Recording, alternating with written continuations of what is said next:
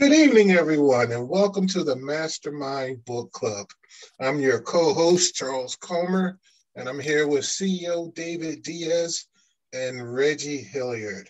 Tonight, we have an interesting book, The Power of the Unconscious Mind by Joseph Murphy. It's an excellent book that should be read or listened to several times. The book talks about planting seeds into that inner man by looking at pictures, doing meditation, and also dreaming. Also, you have to put away negative thoughts if you're going to achieve something that you see. Quick story for you. I remember having a vision about the Gordon fisherman. And it would be a commercial that came on many years ago.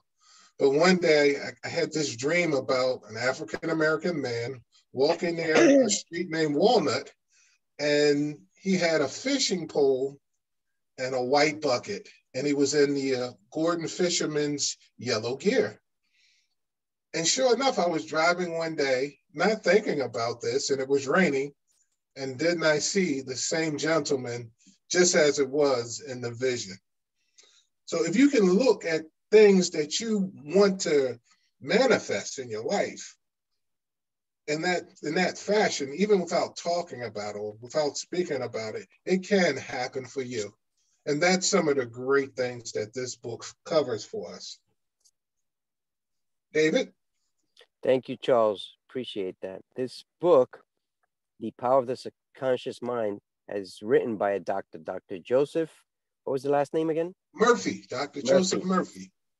It's amazing that he talks about religion, that he talks about meditation, that he talks about ways to heal yourself without the need of operations, without the need of complicated pills, without the need of long procedures, which is the norm this day and age.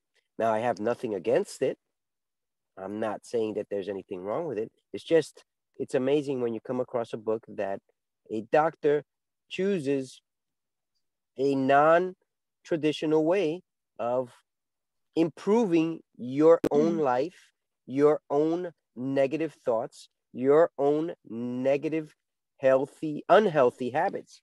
And the reality is that most of us, we just choose the words that we've been brought up with, which usually are negative.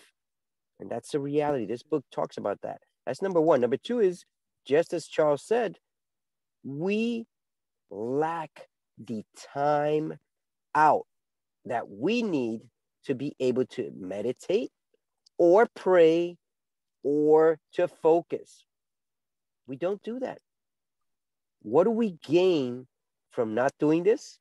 Not much. What could we gain from doing one of these?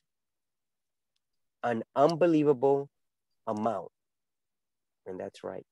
That's how a lot of the successful people do it out there. And that's why we continue to read these books. If you want to know more about this book, which we highly recommend it, as it is, I believe, our second or third time listening to this book.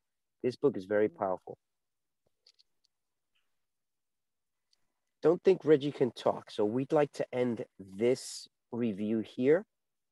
This summary was presented by Charles Cormore and myself, David Diaz, CEO David Diaz. Until next week, where we're going to review another empowering book that can get you from where you are today to where you really want to be. Take care and stay safe. Mastermind Book Club.